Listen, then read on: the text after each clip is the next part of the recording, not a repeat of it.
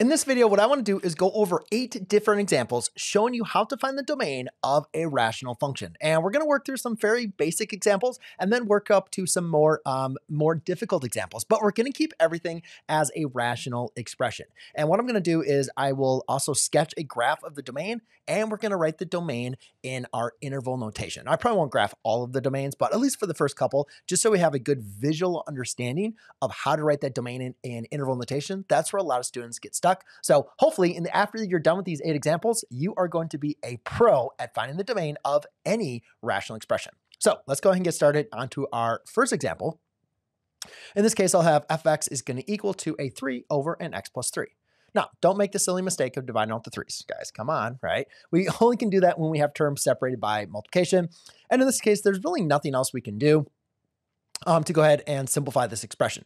So even though you could probably do this in your head, I just want you to get comfortable with the kind of process that I'm going to do, which is going to be setting the denominator equal to 0 and then going ahead and solving. So you can go ahead and subtract a 3 on both sides, and you get an x equals a -3. Now, it's important that this value is the value that is not defined in our domain. So if I go ahead and draw a nice little number line, right? So this number line represents all the values that make up the domain, okay? And at -3, though, I'm going to put a open circle because -3 is undefined. So everything less than -3 is going to be good. Everything to the right of -3 is going to be good, all right? But the only number that is not in my domain, not that one. Not that one. Let's zoom back in. There we go. The only number that is not going to be in my domain is going to be -3. Why -3? Because -3 is the only number that makes my denominator equal to 0. Okay. So how do we write this as our interval notation? Well, how far left does this number line go? It's going to go all the way to -infinity. How far to the right does it go? Well, it goes all the way to right till -3, and then it kind of like stops, right? There's an undefined value. So I'm going to write -3. I'm going to use parentheses. Since it's undefined, it's not defined for my function, I'm going to use parentheses. Same thing with infinity. Infinity is not a number, so that's why we use the parentheses there as well. And then I'm going to jump over my -3, and then on the right-hand side, I can say I go from -3 to positive infinity. And then we can go ahead and use these with the union symbol to kind of combine them together, all right? So now let's go and take a look at another example. Now in this one, I have a fx is equal to a 2x plus 3 divided by a x minus 4. And again, like the same kind of idea here, guys, right? Like now we just have a little bit more work up here in the numerator, but again, there's nothing like, again, notice that it's just a continuous function. Like I'm not going to be focused on doing anything that is going to have restrictions in the numerator. So it's all going to be polynomials, which are all going to be continuous. So we only are going to want to focus on what is in the denominator. And in this case, you set your denominator equal to 0, and you get x is equal to a positive 4. So again, using our same kind of understanding here, my domain in this case is going to be, I forgot to write it there, is going to be all real numbers except for 4, right? You can draw the number line if you want to, but I mean, come on, do we really need to in this case? Like we know it's going to be, the domain is all real numbers except for 4. So we're going to say from -infinity to 4, union 4 to infinity. So all I'm really doing is I'm just using this exact same template, right? And again, all right, I see some of you thinking, well, why don't you just graph it like you did the other one? All right, fine, I'll go ahead and graph it, right? You guys being so needy. I'm just joking. But I was kind of thinking about it like I'm teaching actually in the classroom, and that's what I'd get. I'd stare at students and be like, what are you doing again? So pretend this is a number line, right? Here's 5, here's 3. There's the open circle, right? So it's all real numbers except for 4. That's how that kind of works. All right, let's go and take a look at another example. Now this one is a little bit more fun because now we're gonna have some factoring. And that's something that comes up a lot in rational expression is factoring. So you gotta get used to it, right? But I just want you to focus on like, hey, have some denominator, set it equal to 0. So x squared minus an x minus a 2 equals 0. All right, we need to factor this. What two numbers multiply to give you -2, add to give you a -1. So therefore that's going to be a x minus a 2 times an x plus 1 equals 0. Now again, I'll do the 0 product property one time. You have a set of factors equal to 0, so you set them both equal to 0. Right, so then you get x is equal to 2 and x is equal to a -1. Okay, so those are your two answers, right? Now we need to graph this. So let's go into our number line here. Now here we have 2 solutions. So this one gets a little bit more tricky. And not really more tricky, but writing the domain is a little bit more involved, I would say. So in this case, the way that this is going to work is we'll say, all right, let's say -1 is here, right? Let's put maybe 0 here and let's put 2 here. You don't really need to put the 0 there. I'm just kind of putting that in context. Like, sometimes you can say like, oh, here's a -2 and here's +3. If you kind of need like, where is it positive? Where is it negative? Like if you need kind of like your bearings, then you can add some other numbers. I usually just kind of stick with our numbers that we have. Like here's -1 and here's 2. Now, remember, these are the two values that are not defined for my function. So everything between them is going to be defined. Everything less than -1 is defined. Everything larger than 2 is going to be defined. So the only two values that are not in my domain are -1 and 2. So when we're writing our interval notation, just kind of write an interval for each of these three, right? So far left we go is -infinity to -1. Then we have an interval between -1 and 2. Then we have from 2 to infinity. So 2 to infinity, right? And then you can just connect those all together and you can say, hey, that's how that works. Now, what about if we have a polynomial in the numerator, right? Well, the thing here, which again, like a lot of students will, sometimes get confused is like, yes, do I want you to factor? Of course, right? There's a lot of things when we're graphing something, we want to be able to have things in like simplified factor form. We want to look for holes and discontinuities, but when we're trying to find the domain, right? When we're just purely focused on the domain, we don't really care we just have a polynomial in the numerator or a continuous function, we're not really concerned about it. We're just going to be concerned about what is in our denominator, right? And what values make our denominator equal to 0. In this case, you can see there's only one value, x is equal to 0. So my domain, again, kind of using this template here, is going to be all real numbers from -infinity to 0, union 0 to infinity. And you can hopefully see, like, once you have one value, just follow that template, right? And like it kind of gets a little bit quicker. Now, I'm going to kind of put the next number 5 over here because I know it's a little bit more work because we're going to have a couple more solutions that I have in here. Okay, so in this example here, number 5, actually, never mind. We can do that. I'll put 5 right here. That's fine.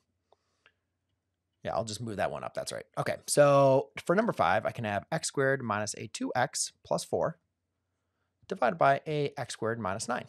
Oh, that's going to be a set that equal to f of x. We'll call this a function. We'll call this a g of x function. How does that sound? Sounds great. Awesome.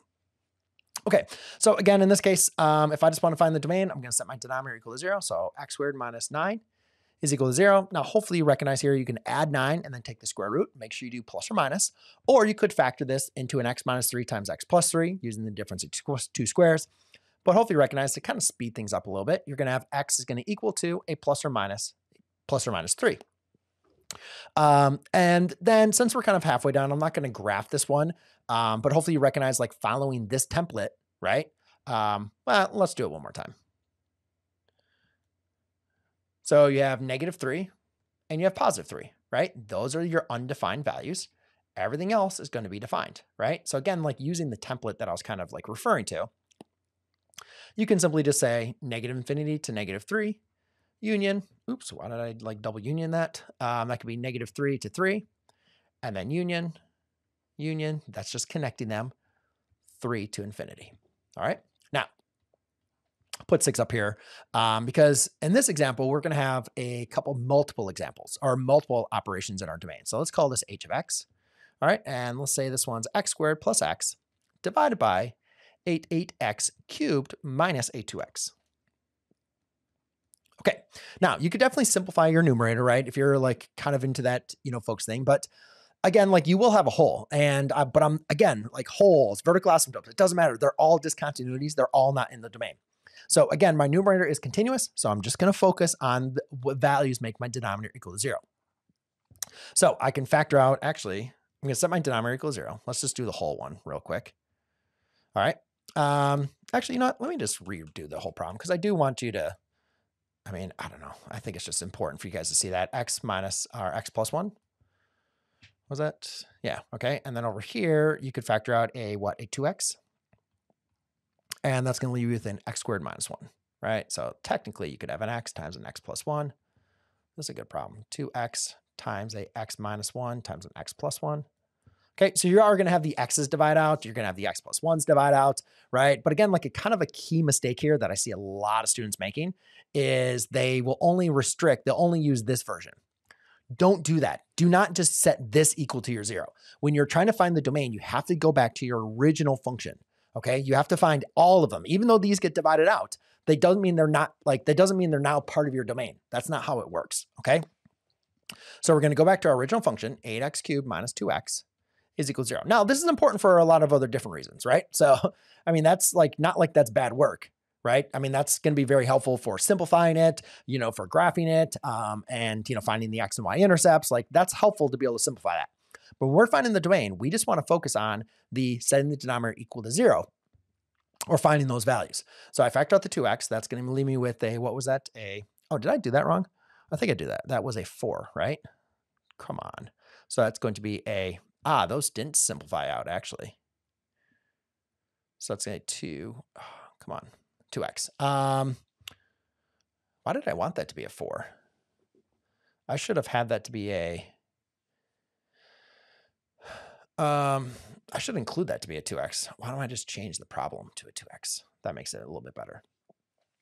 There you go. I'll just do it from there. Yeah. Because that just looked better. So if I factor out a 2x like that, there you go. I like that better. So now you can see the x's divide out and the x plus 1's divide out. Okay, so let's just do it as a 2x because we don't really need anything else from on there. All right, so now let's set the denominator. Let's change the problem. Oops. So 2x cubed minus 2x is equal to 0. I used to do this all the time as a teacher. It'd make my students so mad when I would do that. But yeah, and I'd always apologize. Like I'd work out problems ahead of time and like in my head and it would make sense.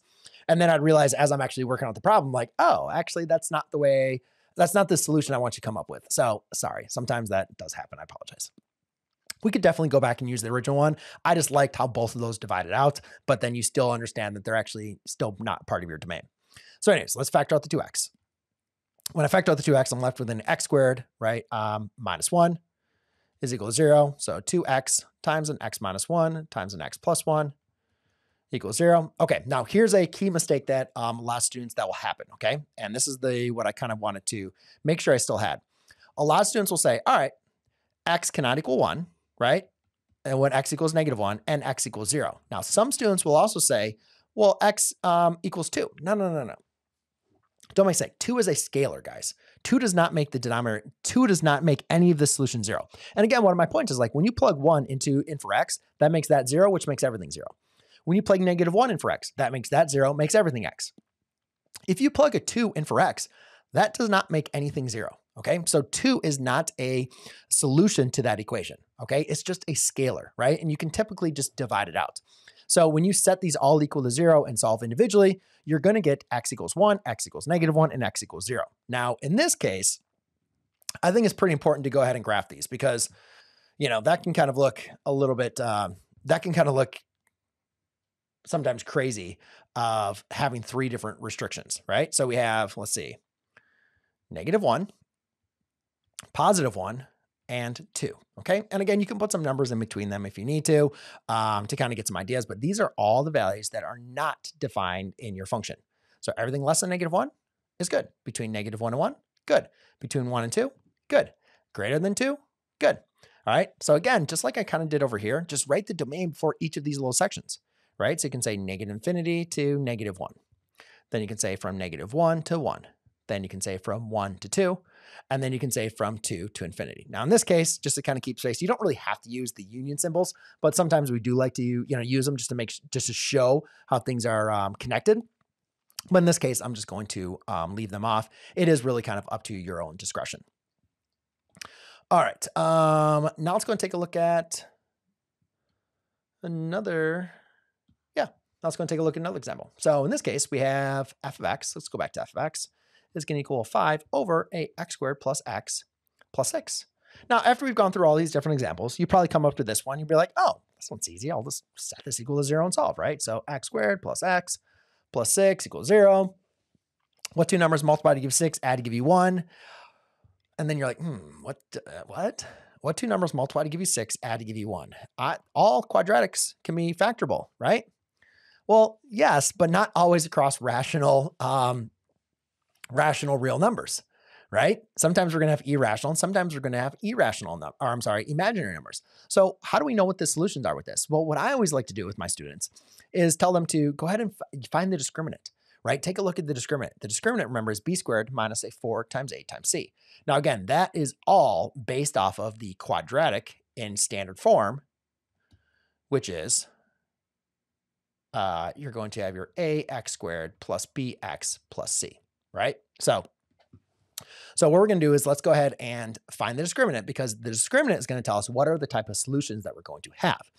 So in this case, I'm going to use actually my blue, which I forgot to use. So my b squared is going to be in my middle term. So that's going to be a 1 squared minus a 4 times 1 times c, which is going to be a 6. Okay, so 1 squared, and that's minus 24. That's going to be a negative 23.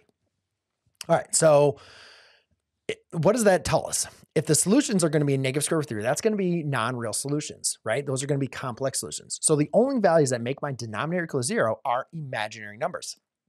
So therefore, if my domain is supposed to be the set of if my domain is supposed to be the set of real numbers that can be defined for the function, and the only values that don't work are imaginary numbers, then my domain is going to be all real numbers. Okay, so this one actually does not have a restriction at all. Let's go and take a look at another example. So in this example, let's finish off with fx again.